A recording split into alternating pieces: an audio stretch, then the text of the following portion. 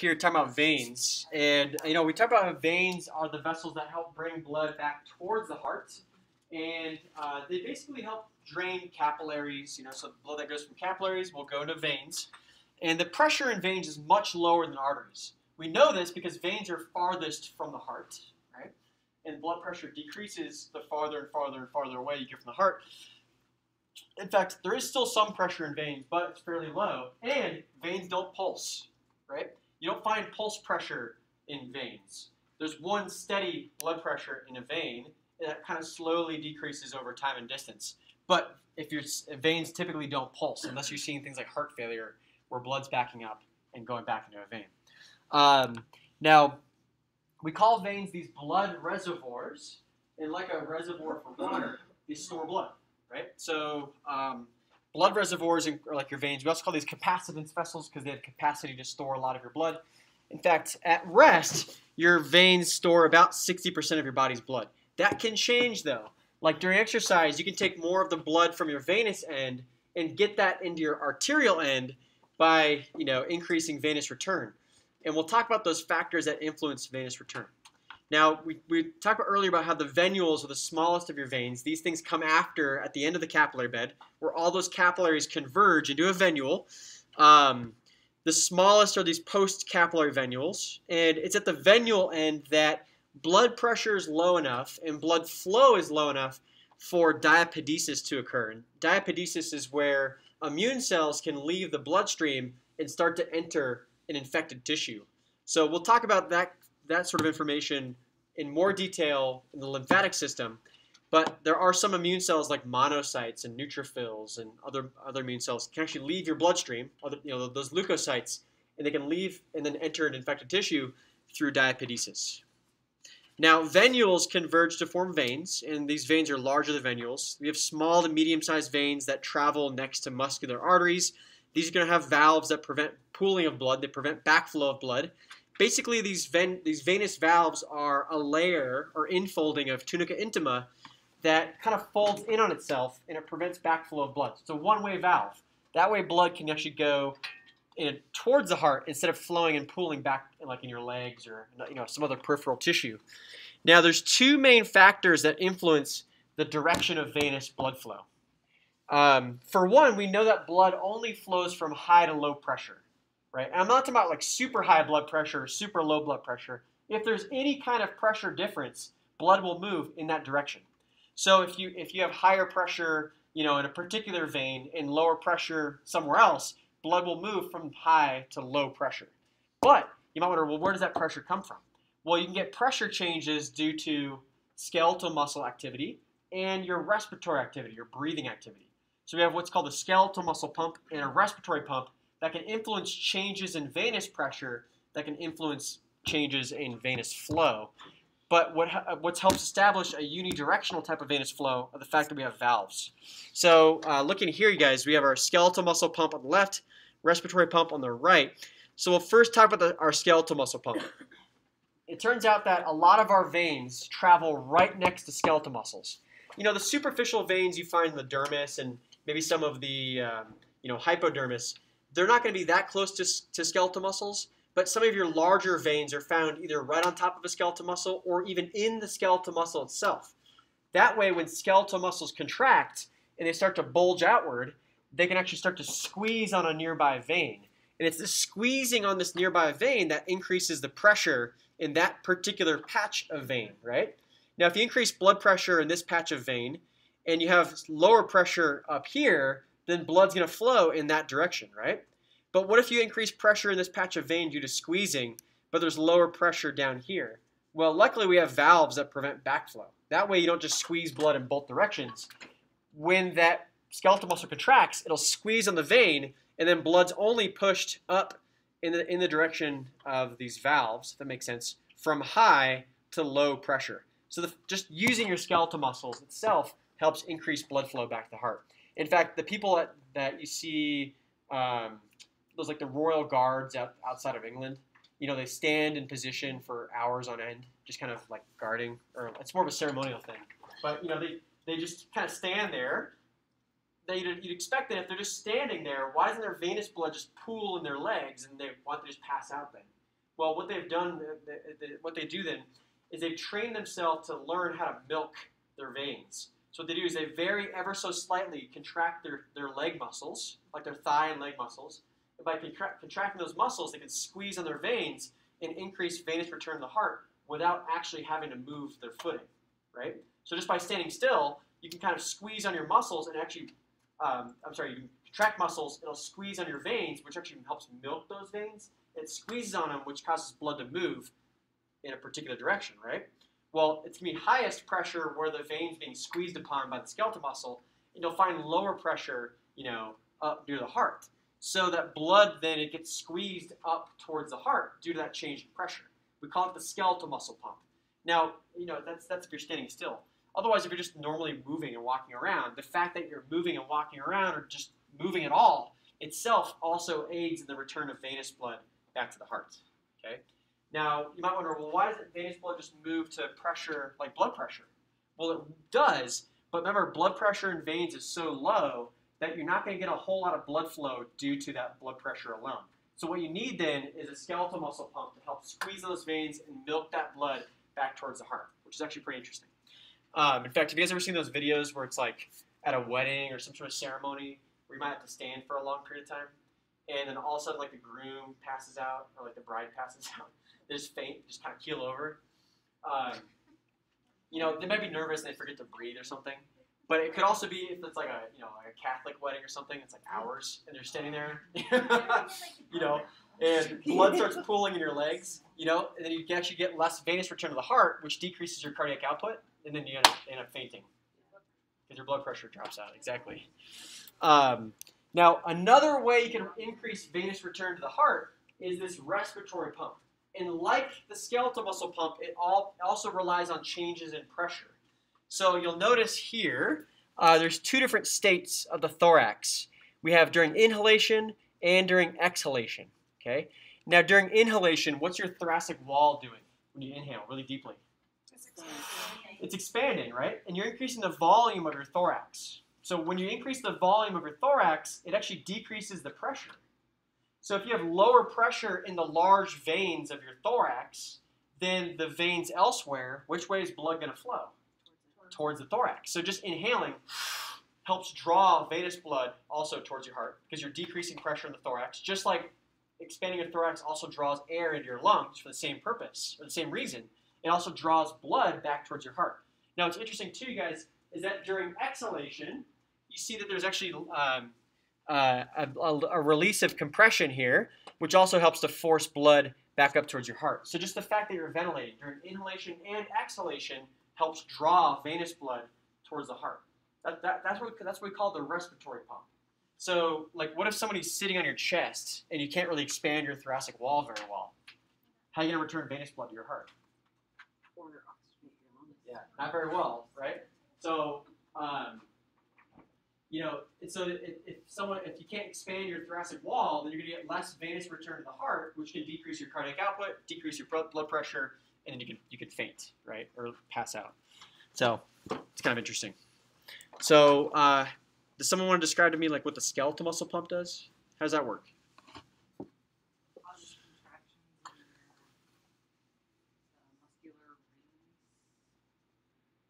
Good. It's got skeletal muscle contractions that, yeah, they kind of squeeze on a vein, and that squeezing on the vein pushes blood in a particular direction. Why doesn't it get pushed in both directions? You got valves, exactly. So it squeeze on it, but it just gets pushed in one direction. Good. How about the respiratory pump? When you inhale, what happens to thoracic volume and pressure? Volume increases, but thoracic pressure decreases. And if you have lower pressure in the vena cava, then what happens then is blood then moves from high to low pressure, right? And then during exhalation, what we find then is that due to a release of this compression, and you also get some blood that also will get drawn upwards too, because then you get lower pressure now in the abdominal veins, so that blood in the periphery also gets kind of drawn upwards to the area of lower compression lower pressure during exhalation. So now we're going to do is move on to blood pressure, and blood pressure, the way we define this, you guys, is it's the amount of force that's being exerted on the vessel wall from the inside. Okay. because we know that fluids can be compressed. You know, when you think of like a fluid pressure, like the pressure inside of a soda can, well, it's compressed fluid, right? Or the pressure inside of a squirt gun, that's compressed fluid too. The tendency then is for that compressed fluid to want to expand because the molecules don't like being that close together. They start bouncing together and they want to bounce away from each other. And that bouncing of those molecules creates an outward force that is the compression. I'm sorry, that is the blood pressure there. So that blood pressure is just basically fluid compression of your blood. But when it wants to expand, it's kind of expanding outward and it's putting that force onto your vessel wall. That's what we can measure as blood pressure. So when we measure the degree of force being transmitted on the wall of your blood vessel, we call that blood pressure. And it's just a force per unit area. We can standardize the units here. We talk about blood pressure in millimeters of mercury, right? mmHg. It gets measured through a variety of techniques. You know, you have like the sphygmomanometer. You can say it really fast. It's kind of a tongue twister, right? Sphygmometer. But you can also do intra-aortic or intra-arterial blood pressure readings too. That takes a more of a digital type of device that requires you to get inside of a blood vessel, and you can measure more minute and precise changes in blood pressure that way, like internally. But that obviously requires like surgical procedures. Where they usually enter for that kind of situation, you guys, would be the radial artery. So, because it's so superficial, you get in through the radial artery, put in a catheter, and then draw that catheter up the radial artery back towards brachial artery, axillary, subclavian, and then even into the aorta. So you can actually measure pressure in the aorta from inside of that aorta. Otherwise, externally, you just use this blood pressure cuff. Now we know that our blood pressure, at least in arteries, has a systolic and diastolic pressure. Systolic pressure is generated while the ventricles are in systole, or in contraction. Diastolic pressure is the pressure that remains during diastole, or relaxation. And then what state did we spend most time in? Systole or diastole? Diastole, yeah, exactly. In fact, we spend twice as much time in diastole than systole. So diastolic pressure has the greatest influence over your average blood pressure than your systolic pressure. This is one of the reasons why if someone's diastolic pressure is really high, that's a major risk factor for cardiovascular disease versus systolic pressure. Like if someone's systolic pressure is high, but their diastolic is low, that's not as risky than if someone had a high systolic and a high diastolic, right? Because we spend more time in diastole, then that has a greater influence on the average blood pressure, which we call mean arterial pressure, or MAP. Now, it turns out that we have this systolic and diastolic pressure. That's the pulse, right? So the peak of that wave of a pulse is systolic pressure, and the trough of that wave of pulse is the diastolic pressure. Now, this pulsatile nature of blood pressure continues until you get towards arterioles, but it disappears by the time you get to capillaries. So capillaries don't pulse, okay? In fact, everything downstream of a capillary also doesn't pulse. So venules, medium-sized veins, large veins, none of those pulse. You just get one average sort of blood pressure in those vessels, okay? Now, blood pressure decreases from the aorta all the way back to vena cava, right? So why is blood pressure the highest in the aorta? Because it's closest to the heart. You got it, closest to the heart, and it's the heart that generated that blood pressure. And it's lowest in the vena cava. Because it's a vein that's from very much pressure. It's the most downstream vessel. It's kind of confusing to say that it's farthest from the heart, because it's also close, because it also dumps in the heart, but it's farthest from where the pressure was generated initially. So that's why pressure is super low in the vena cava. What also keeps pressure low in the vena cava is the fact that the heart's pumping that blood along, and it's decreasing pressure as it draws that fluid forward. So it's kind of interesting. Did you want to add something? No? Okay. So what we see on this slide, you guys, is basically blood pressure from larger elastic arteries all the way to your vena cava. So looking at your aorta, we see our diastolic and systolic pressures. What's this little blip here, you guys? We see. Oh, the sloshing? What's this little? Why is it we get a little hump there? Why isn't it just like a smooth like sawtooth pattern? Is that the relaxation of the arteries or the constriction of the arteries? What happens when ventricular pressure gets below aortic pressure? Oh, that's the valves closing. Yeah, which valve? The Semilunar. And the semilunar valves close with so much force. Remember that creates a little dip? There you go. That's the dicrotic notch. You see it right there. So dichrotic notch. So we see diastolic pressure is near 80, systolic is near 120, right? And you can still get this pulsatile nature of blood pressure until you get to smaller and smaller vessels. So some of your like muscular arteries still have pulses. Even arterioles still have a pulse.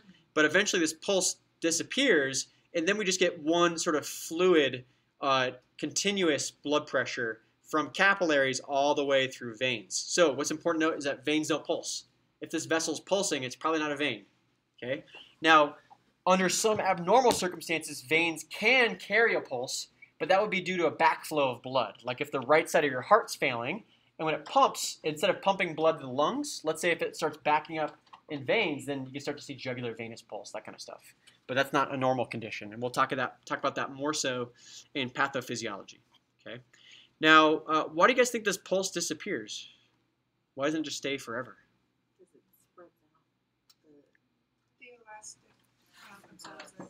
Nice. There's less elastic tissue in capillaries, right? In fact, there's no elastic tissue in capillaries. Bless you. There's no elastic tissue in capillaries, so capillaries don't expand or contract. They stay the same shape or size. And as the blood pressure decreases, any differences like in systolic and diastolic pressure start to kind of wash out. They kind of disappear. And then what you end up with is just one kind of steady pressure.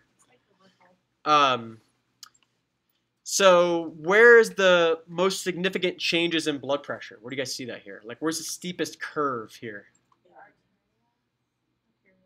Yeah, arterials seem to have the steepest slope here, right? Especially in capillaries too. Look at from the arterial end of a capillary bed to the venular end of the capillary bed. Look at that. But then you guys see on veins, it just kind of slowly starts to the slope becomes less and less severe. And so you get kind of a slope that's closer to 0. Now, why am I talking about slope here? Well, blood only flows from high to low pressure. So if you have a large difference in pressure, then you get the most blood flow. So where do you see a lot of blood flow then? Yeah, in capillaries, absolutely. And the artery end. Where's blood flow going to be slower then? Yeah, the veins. And you can see this here because there's smaller differences in pressure, so that blood moves more slowly as well. Yeah. Is that why you get deep vein thrombosis because it's slower? One of the reasons, yeah. Great question. So we'll talk about this back in pathophysiology later, but one of the factors that influences deep vein thrombi is the fact that venous blood is more slow to move, and we learned that venous blood, if it has stasis or kind of stagnant, it's more likely to clot. So, good point. Now, in terms of maintaining blood pressure, you guys, it's all the cooperation of a variety of organ systems, and this to me is one of the reasons why I think blood pressure regulation is so cool, because it requires several different organisms to maintain. Okay, did I say organisms? I meant organ systems. So organ systems to maintain, not organisms. So it involves your heart, your blood vessels, and your kidneys. At least I didn't say another word. So your heart helps maintain blood pressure because it influences cardiac output. Your blood vessels maintain blood pressure because they maintain resistance. And your kidneys maintain blood pressure because they maintain blood volume.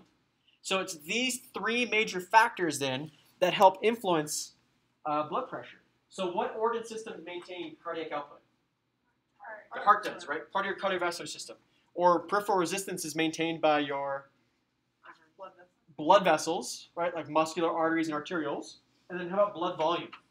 The kidneys, exactly. Because we know that if your kidneys filter a lot of your blood, and then you end up urinating a lot, then you're losing blood volume, right? If you're losing water through urine, then that's actually water that came from blood. What if your kidneys help you, if you actually make less urine, like if you make a more highly concentrated form of urine? Be more blood volume. Yeah, then you're holding on to your body's water, which means then you're not actually losing that much blood volume. So it's the cooperation of these three organ systems that helps us maintain blood pressure. And all of this occurs in real time, you guys. It's not like one is only the one that's influencing. It's all three. So your heart, your blood vessels, and your kidneys work together to maintain a steady blood pressure under even changing conditions. Now, some of these are quicker than others, right? Like, do you guys think that your kidneys are as quick as like your blood vessels to change blood pressure? Probably not, right? Like blood vessels can change their diameter pretty quickly because that's just muscle. Whereas your kidneys, that's a filtration mechanism that's going to take longer to occur. So long-term regulation of blood pressure is mediated by the kidneys.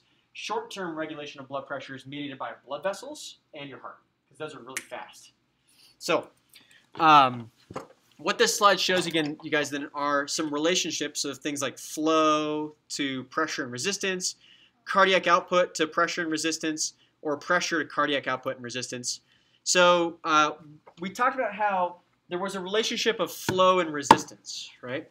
And that's what we see here. So flow is equal to the change in pressure over resistance. Let's just say that this change in pressure is constant. So we'll just say that it's not that important to talk about. But we know that blood flows due to change or a difference in pressure. But let's just say that that remains steady. How can you change your resistance then to increase flow? Would you want to make R a smaller number or a larger number? To increase flow. You got it. Yeah. If you make R, resistance, a smaller number, you decrease resistance, then it increases flow. It makes F a larger number, right? Like if you divide by 1 instead of dividing by 2, then divided by 1 gives you a larger number, which basically means you have more flow, right? So what's the relationship of resistance to vessel diameter?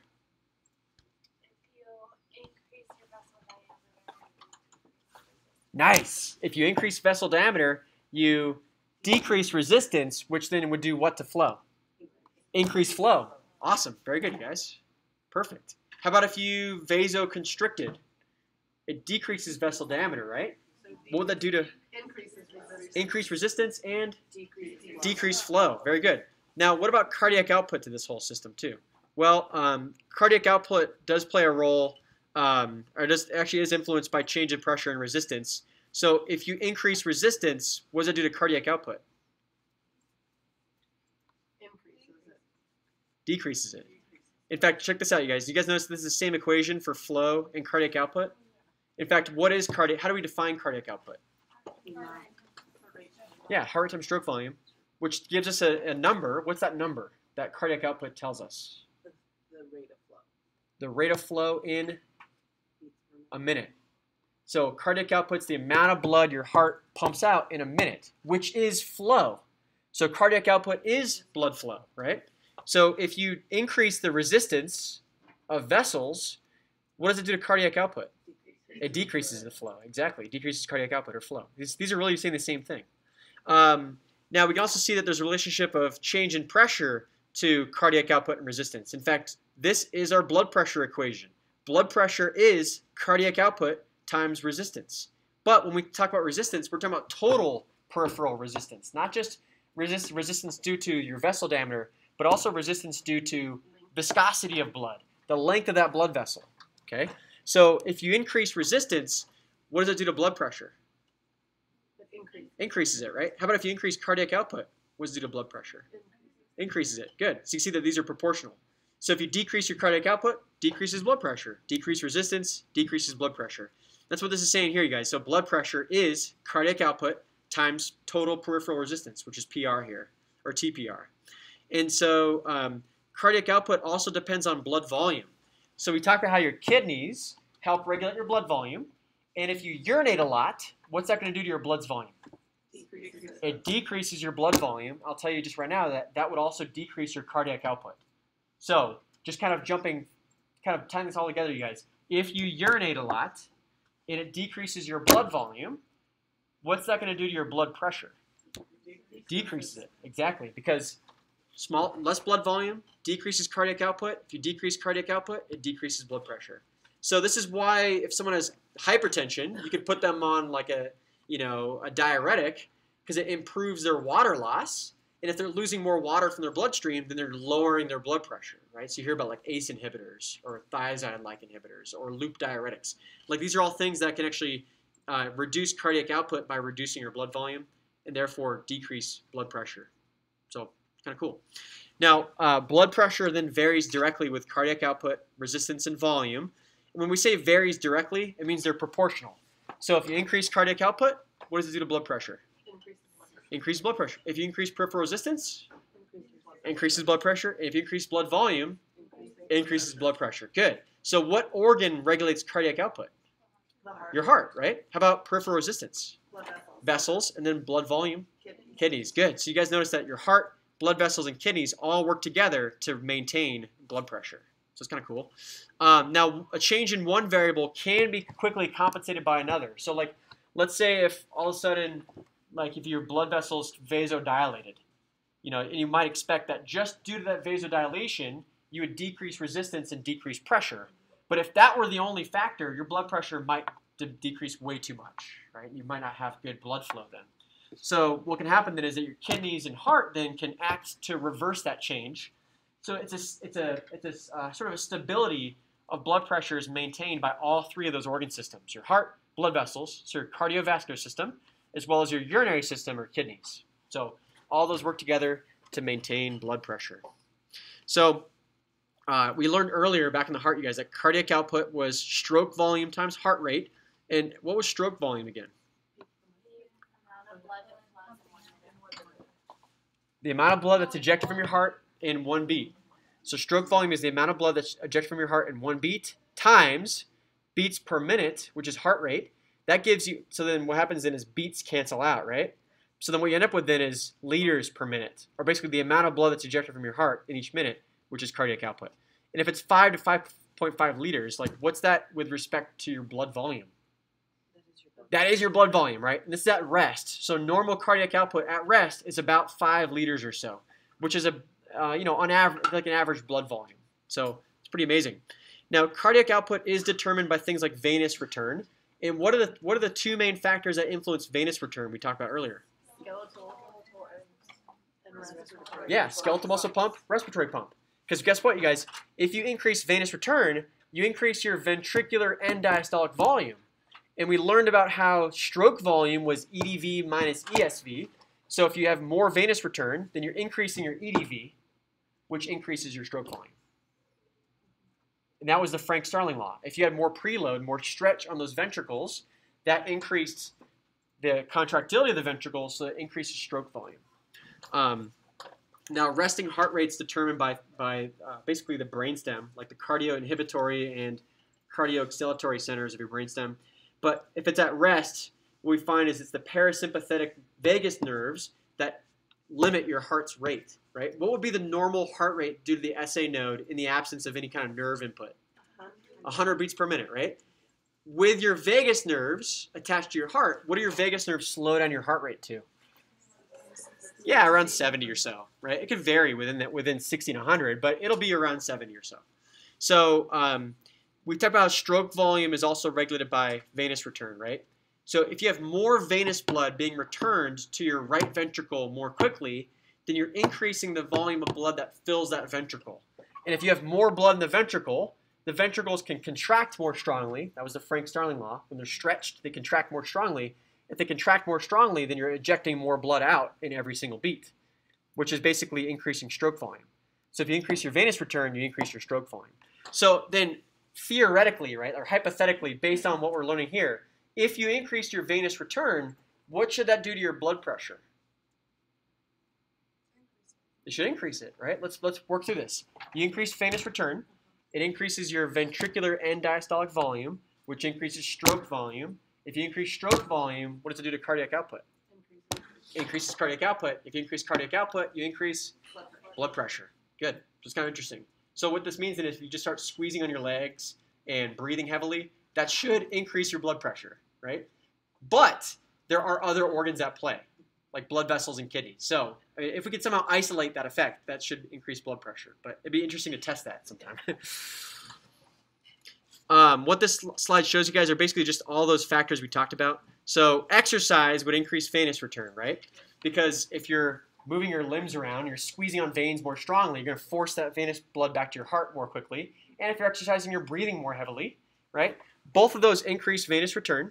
That increases ventricular end diastolic volume, which increases stroke volume. And if you increase stroke volume, this increases cardiac output. Good. So what about other factors? Well, if you're exercising, you're having an increase in sympathetic activity and a decrease in parasympathetic activity. And by decreasing your parasympathetic activity, that can increase heart rate, right? Same thing with increasing sympathetic activity, also increases heart rate by acting on beta-1 receptors. If you increase heart rate, what does it do to cardiac output? Increases cardiac output. If you increase cardiac output, increases blood pressure. You got it. So what about over here, you guys? If you increase sympathetic activity, you got more epinephrine. Epinephrine not only increases heart rate, but it also increases heart muscle contractility. If your heart muscle contracts more strongly, what does it do to the volume of blood that's left behind after contraction? You have less, right? Yeah, there's less blood left behind the ventricles at the end of contraction, which we say ESV is now lower. Now we know that stroke volume is EDV minus ESV. So if you make ESV a smaller number, that means that you have a larger stroke volume. And if you increase stroke volume, then you increase cardiac output.